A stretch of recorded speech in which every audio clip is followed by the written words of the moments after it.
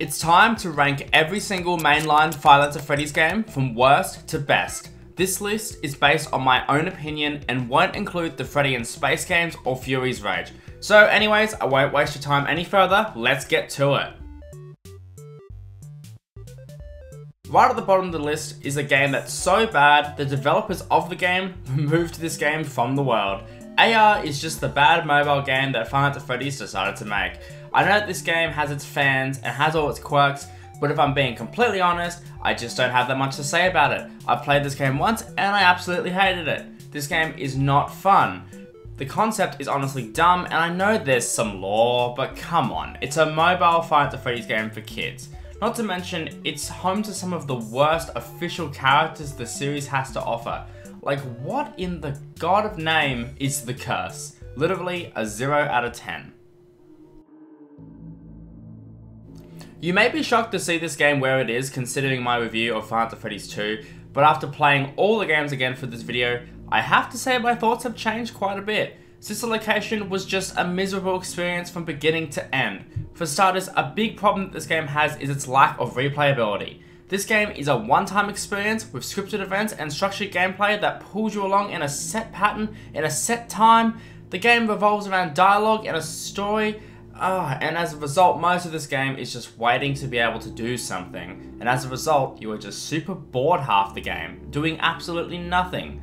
The minigames that you can play are honestly super boring. You click on some buttons and press shift.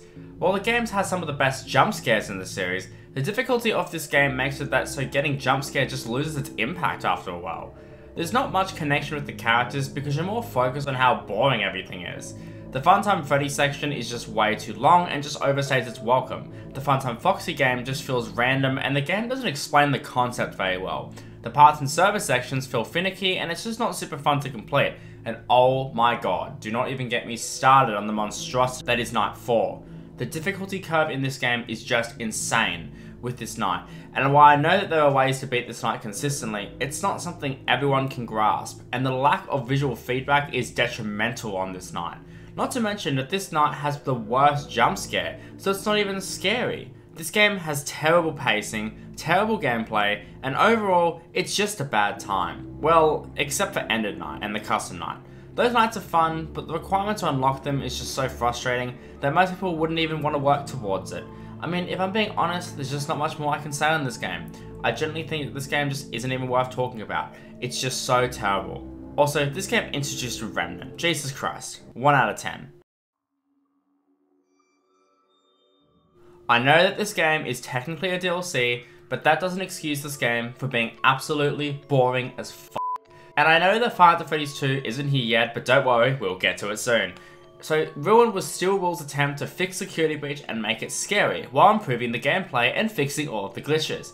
And in the process, made an absolutely boring walking simulator that absolutely has no danger and no fun elements whatsoever. The whole game consists of you walking around with the mask on, scanning nose until the bunny appears, then taking off the mask for 30 seconds, just waiting to put it back on. This pads the runtime more than even Sister Location, but at least the locations of Ruin are more interesting, and at least Ruin has some interesting sections, mainly the Phaser Blast section. The plot is extremely flawed, and don't even get me started on the Mimic.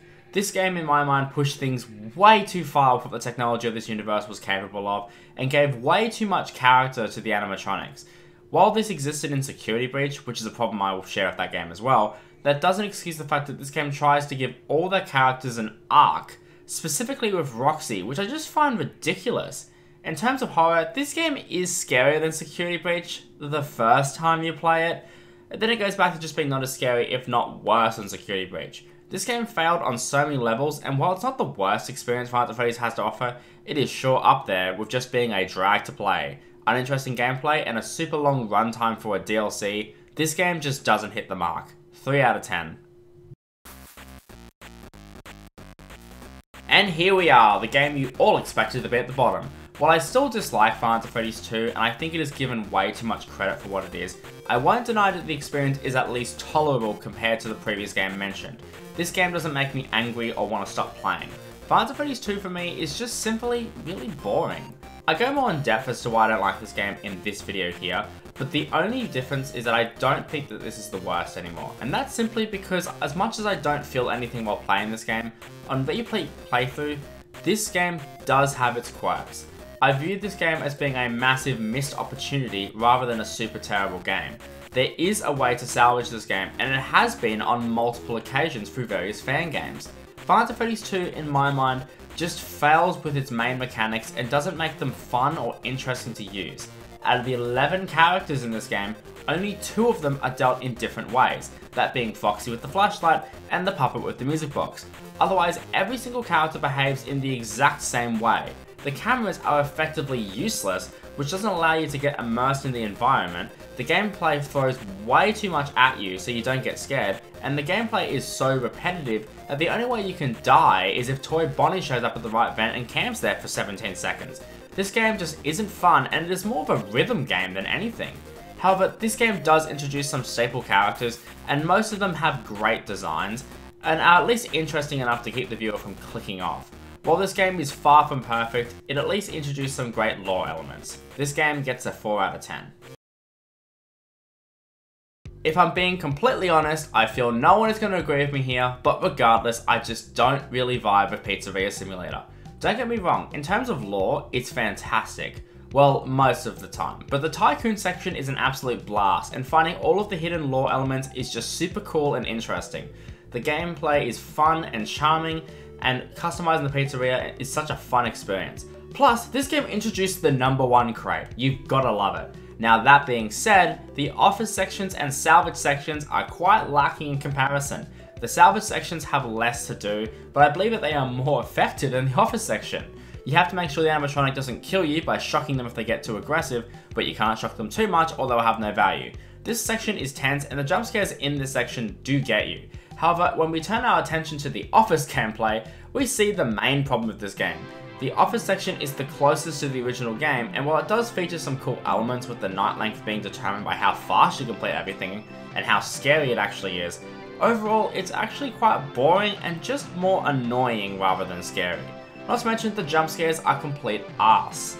The ending of this game is obviously a massive highlight and easily one of the best endings of any Five Nights at Freddy's game to be sure. However, that doesn't excuse the fact that the game that it's attached to is honestly just kinda mid. And while it has its charm and quirks, overall it's just not for me. But I'll give the game a 5 out of 10. Five Nights at Freddy's World is probably one of the most charming games on this list, and while it's definitely not your traditional Five Nights at Freddy's game by any means, it is quite a lot of fun. The battles are engaging and exciting, the environments are bright and colourful, the gameplay is addicting and challenging, and the music is just fantastic. So why is this game so low on the list? Well, truth be told, this game revolves around finding secrets in the map in order to progress. With that being said, trying to navigate around this area is quite a challenge, as locating random glitch objects or trying to locate a chip in the code is just tedious. And considering how much this game is just throwing battles at you left, right and center, it can just become a super frustrating experience to play through. This may just be a skill issue on my part, but I just have no idea where I'm going half the time, and even after watching people play it over and over again, I just can never figure it out. It's really not fun having to crack all these cryptic puzzles, but even still, this game is at least fun, and I guess that's really what this game was going for, its charm and ability to keep a viewer entertained. Considering this game had to be made free, it kinda shows how little this game has to offer. Sure, it's a fun time, but it's nothing super special. 5 out of 10.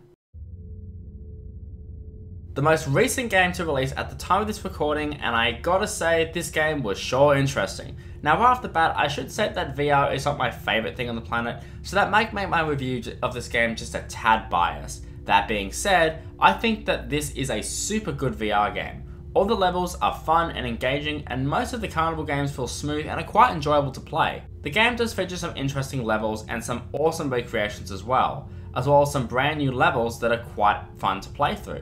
This game does have a few problems, however. For starters, this game isn't scary at all, which is something that the original Help Wanted did so well. Not only that, but this game seems to focus just a little too much on Security Breach and its characters, rather than exploring some of the characters from the previous games. There's no mention of any of the previous games except Sister Location and I suppose one level which is dedicated to Pizza Sim, but otherwise it's more just Security Breach. And look, I get that it's Stillwell's baby, so it makes sense, but I feel like they missed out on some great opportunities in favour of these stale minigames. For example, a FNAF World section or UCN section would have been quite sick, or an actual recreation of the Pizza Sim office level. Maybe even the salvage section. I feel that this game just missed out on so much, but for everything that it has, it is definitely not a terrible experience by any means. The game is fun, but it just doesn't quite feel like a FNAF game or even a horror game. It kind of feels like the Wii party games of Five Nights at Freddy's, which is just weird. Overall, while this game is definitely not perfect, it's still way more fun than the previous games mentioned. Overall, I give it a 6 or 7 out of 10. Okay, pause. I know I just said that Help Wanted 2 was bad because of security breach, and yet this game is above it. So let's explain why I like this game so much. Obviously, this game is absolutely broken from every conceivable angle. It's absolutely terrible how easy this game is to break. Considering on launch day people were getting soft locked and all that terrible stuff just for trying to play the game as intended, this game is surely the worst in the series. Well, for some it is, and to be honest, I even hated it when I first played it. The map is useless and it's so easy to just run around for 10 hours not sure where you're meant to go. However, despite all of that, on replay playthroughs and learning the right way to play this game, treating it like a sandbox, this game becomes a hilarious experience where you just end up loving all the quirks. And look, say what you want, but this game has a ton of charm. Sure, some of that charm might be for the wrong reasons, but it's still there. I love Freddy so much and I think he's hilarious. I love Roxy and how insecure she is, Chica and her ability to just not really understand how things work, and Monty is just such a vibe. Now, that being said, I do think the animatronics do have way too much personality. They just don't seem like robots anymore, more like metal humans, which is just bizarre. But besides that, I really like this game and its charm. There's a lot to do, and some of the tasks are actually quite fun to complete. While the checkpoint system is a bit arse overall, definitely not as bad as this location checkpoint system, god damn it. Overall, I definitely had way more fun with this game than not. And there's only a couple of sections of this game that I actually don't like. I'm looking at you, Mazer Size. Otherwise, I think it's a ton of fun. It's still a broken game, but a ton of fun. I give it a 7 out of 10. Alright, so we're jumping quite a bit in quality when it comes to this compared to the last game. I am including the Dreadbear DLC with this one because it flows a lot closer with this game than say Ruin due to Security Breach. Both experiences are about the same in quality, so without further ado, let's talk about Help Wanted. Right off the bat, I much prefer the horror focus of this one compared to Help Wanted 2. The idea of recreating the original games in a VR experience was way more interesting to me than just being a fast technician training or something along those lines. The actual experience of sitting in the offices of the original games is actually terrifying, especially the Five Nights at Freddy's 1 and 2 locations. Parts and service has to be one of the highlights, as well as the vent repair. This game focused a lot more on the horror side when it came to its gameplay, which did make some parts of the games easy, but at the same time, the whole point is getting you scared as a little baby while playing this game. This game probably focuses more on horror than anything else, with pretty much every game mechanic designed to scare you. Now, not every minigame lands obviously, the plush babies in particular and the night terror sections not always working the way you want them to, but at the same time I think it's a minor inconvenience. Even the Dreadbear DLC focuses around horror, although some of its minigames do feel like Help Wanted 2, but at the same time it's not too bad. Now this game has gotten a lot of praise from me, so is there anything I don't like? Well, truth be told, the lore of this game is a bit up in the air, but at the same time, it's not always the focus, and I don't really care about the lore of this game enough, more the gameplay and experience. I will also admit that the horror of this game does lose its impact on replay playthroughs, but that's with any horror game to be fair. Also, again, I don't really like VR, but again, I can't fault the game for that, considering how terrible the flat mode is. I think that for Stillwell's first game, this was a phenomenal experience, and it does a lot of things right for sure. Sure, it has some of its quirks, but that won't stop me from giving it a 9 out of 10. Five Nights at Freddy's 3 is extremely underrated in my opinion, and while I talked about this in my last video, I will go over the reasons as to why I love this game. For starters, I love the atmosphere of this place, and the environment is super creative. The gameplay of this game is actually one of the highlights for me. I know not everyone agrees with me, but the tug of war with Springtrap has to be one of my favourite experiences in Five Nights at Freddy's. Speaking of which, this game introduces Springtrap, who has to be one of the best characters in the Five Nights at Freddy's series. That alone warrants this game being higher on the list. However, more about the game itself. The experience with the post-night cutscenes is super fascinating, the phantoms provide good variety of the gameplay, and the lore revealed and explored in this game is super cool and well thought out. I love the phone calls and the training tapes. The tapes don't help you at all with the game, but they provide some really fascinating lore. The game of Springtrap having to lure him with the audio lure while keeping track of all the different functions that you need to stay alive is super cool as well. The maintenance panel is a super cool mechanic, and while it's definitely a bit slow, I won't deny that it serves its use. This game is also quite tense and spooky compared to some of the others, and while it's definitely not the scariest, it's definitely up there. Now that being said, I do understand that some people don't like this game, but if I'm being completely honest, the only thing that I don't like about this game is the jump scares, which are pretty bad.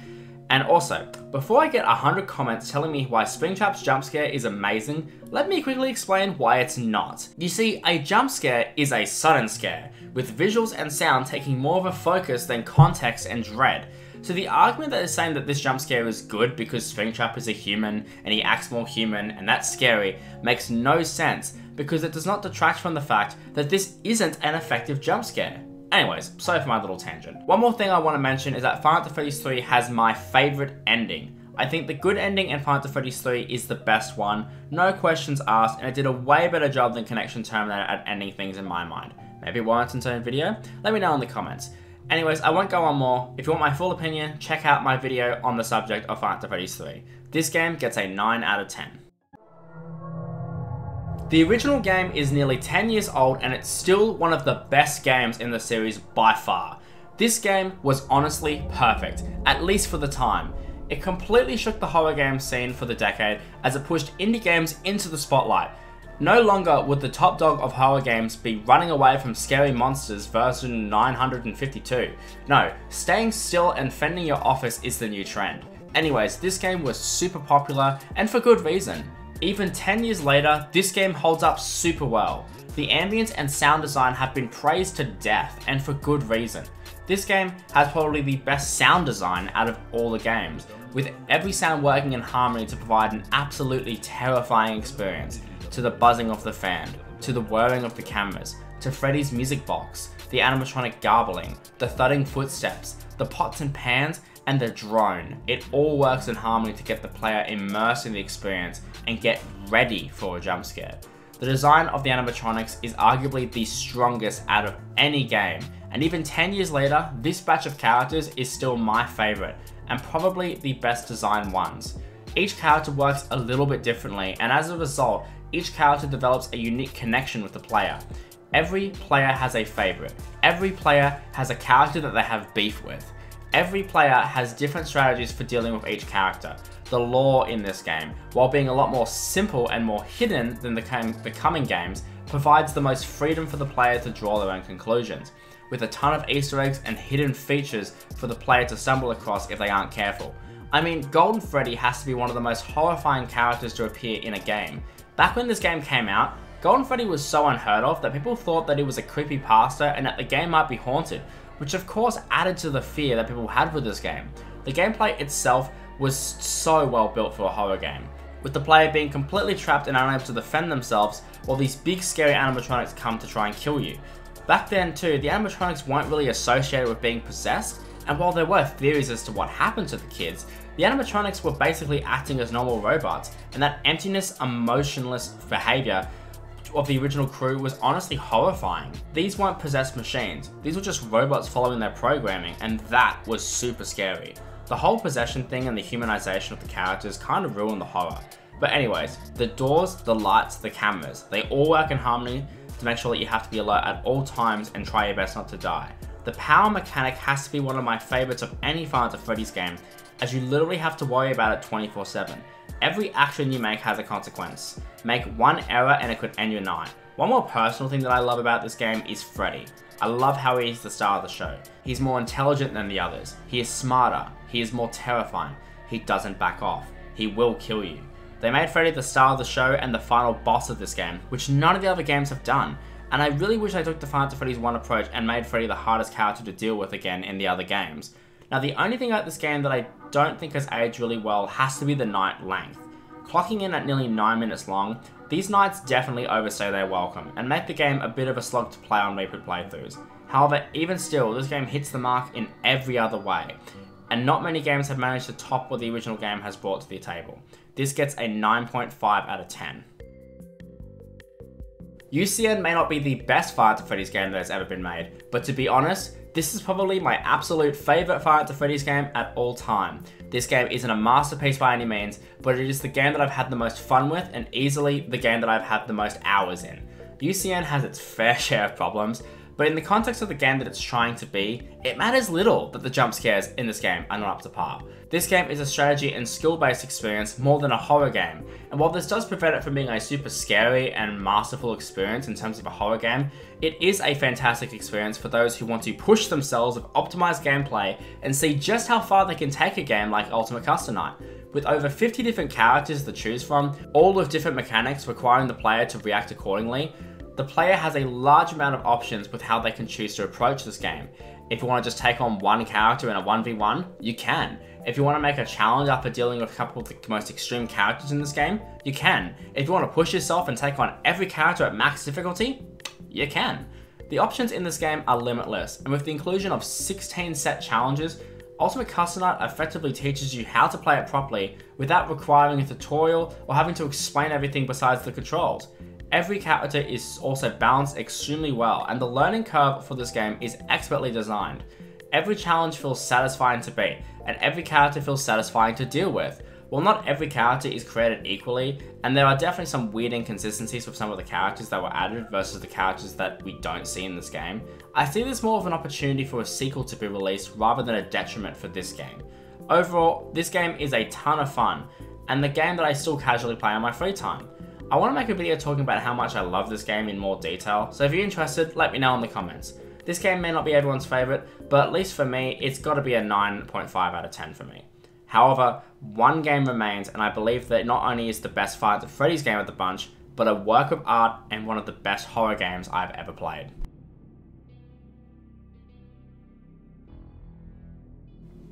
While Five Nights at Freddy's 1 shook the horror scene and changed how horror games were made, Five Nights at Freddy's 4 pushed it to the limit and showed us just how far we could push the horror for these types of games.